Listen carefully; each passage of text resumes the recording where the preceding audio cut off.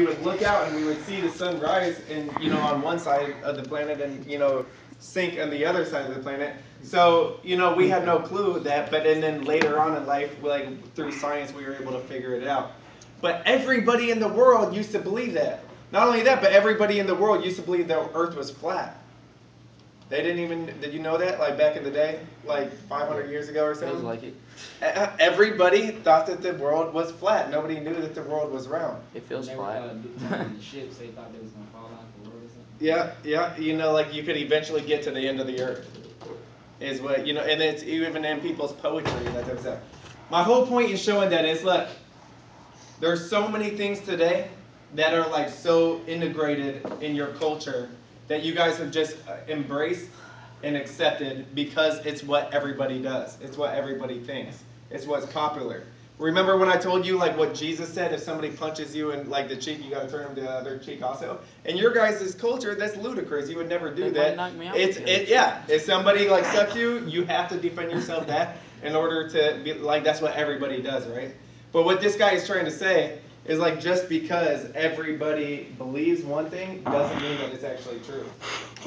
Just because everybody thought that the earth was flat, that didn't actually change the truth that it was round. It's just everybody's perception was wrong. So the majority of this people in this world probably would say that like they wouldn't agree that Jesus is the only way and that they have a relationship with him and that type of thing, what we were talking about yesterday. But is it a possibility that just because it's not popular in the culture and that everybody's not doing it or whatever, does that change the fact that it's true? Because Jesus himself said that, look, wide is the gate that leads to destruction, narrow is the path that leads to eternal life, only a few find it. That's the, like, wide is the gate, like, wide, like, is the path where most people, many people, end up leading to their own destruction. It's a narrow path that leads to eternal life. That's crazy that Jesus himself said that. What? That's some shit. Right? Well, Jesus said it, not me. Did you have a question? No, I was about to comment on like people are You like. do sound like Jesus. Well, I mean, I try to repeat what he said. Hey, let me ask. Wait, did you have something first? Oh no. All right, let me ask y'all something. So, where does your code of living live by? I used to live so hard. You guys ever? Is this still around? Like the player hater code? Y'all live by that, like the PhD type of stuff. Like, What? you guys heard of player haters? Don't be a player hater. Back when I thought I was like a young buck, running the streets and all that, like in high school, like it was such a big thing. It's like, oh, you better not be a player hater, dude. Like, and we had all these rules that we lived by, like this code. Like, basically, if your girl comes to me, then I can be with her, but I can't go after her because that's your girl. But if she comes to me, that's fair game, and you can get mad about it. Sounds like a good That's rule. Right? Bro code. It's stupid. It's so foolish. It's so called foolish. bro code. Bro code now? Well, anyways, we had this whole code to live by and all these like unspoken rules. Does it And we count? lived by them and we would fight for them. And there was what'd you say? Does it count if you don't know the person? Oh no, Let's crack the laughing. no, you can go after any girl if you don't know them. This is your boys, that you're talking about. Right. Look, and then, it was foolish, I completely admit it. But, and then we live by the street code too, like, you don't get disrespected, you don't disrespect other people, you don't, like, somebody talks about your mom, you're gonna hit them and all that. There's kind of, like, that's still out here in the streets, like, there's a code of living, right? Or else you get punked, or else you get, disrespected, that type of stuff. Where does that come from? Or what code of living do you live by? Do you live based on how your family raised you? Do you live by what's like popular in society? Nope. Do you live based on how your friends want to believe out on the streets? What code of living by? What's your source of truth? By my code of living. way I want to live. The way you want to. So you create your own truth. You create your own code and live exactly how you want to. Oh no, I was raised. Okay, so you live how you were raised, like how your parents or what? Yeah. Okay, so according to what they say, is there anything that your parents would like you doing that you kind of stray from because you wanted to? Yeah, I mean, Right, okay. yeah, who doesn't? But Right. So everybody has kind of developed their own sense of like code of living, which was in essence their own truth that they're living by. A lot of things that God has said don't do in our culture, we've okayed it. We said, it's not that big of a deal. I'm going to do it anyways because it feels good, looks good. I want to do it. Like it's not that big of a deal. When God says, like, hey, that separates you from me. And we've like in our culture and or in our own minds, we've accepted a truth that it's really not that big of a deal. When to him, he may not look at it like that. He may say, no, you're separated. which is deep. You know, like I even do that all the time, even though there's things that I know he doesn't want me to do or live like, and I'm like, you know, I make it not that big of a deal when he may not look at it that way. All right, I want to show this one video. I gotta warn you, it has some explicit scenes in it, but it has some good truth in it. Some what? Some explicit scenes, like some What's stuff. crackin' Y'all lagging? boys are gonna have to. What you packing? Y'all boys especially, you're gonna have to get it together and just stay in control. I'm telling you. So, but dude, there's some good stuff. Listen. Watch this. Yeah, some sexual, stuff. Casey, get your fat head out the way. Just get over this a little bit. Read this. The most common way people give up their power is by thinking they don't have it. Casey, you're a jackass.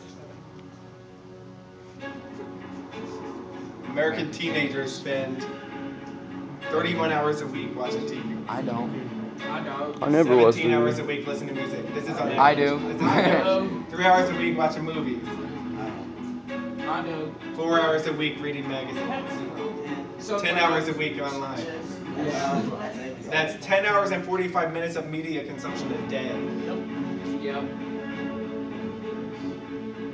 The media is the message and the messenger, and increasingly a powerful one. People learn media is a single source of information. So if we want to understand what's going on in our society in the 21st century, we have to understand media. If you think about media and technology, they're delivering content that is shaping our society. They're shaping our politics, they're shaping our national discourse, and most of all, they're shaping our children's brains and lives and emotions.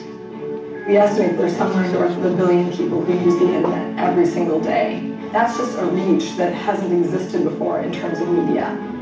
Our kids today live on Facebook and cell phones. The diversity of the platforms means that those images are impacting your kid 24/7, and whatever restrictions existed when we were growing up simply don't exist today. Girls get the message from very early on that what's most important is how they look, that their value, their worth depends on that. And boys get the message that this is what's important about girls.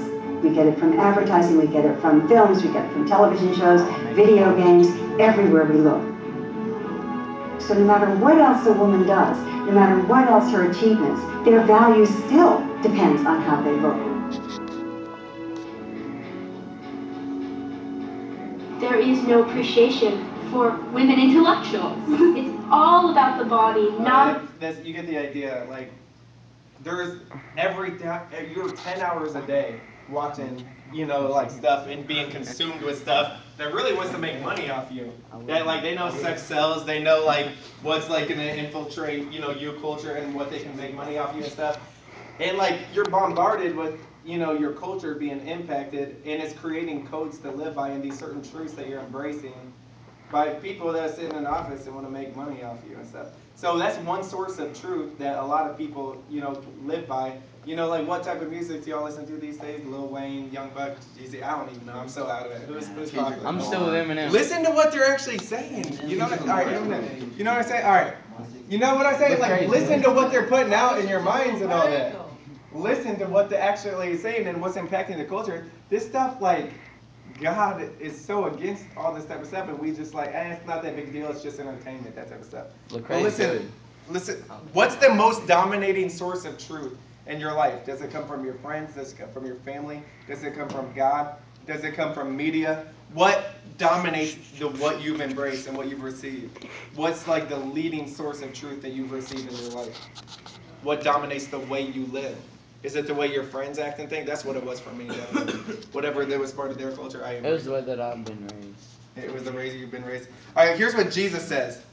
Jesus said, and he calls us sheep, like, because, a shepherd calls it. It's a metaphor. He's not really talking about sheep. He's talking about his followers.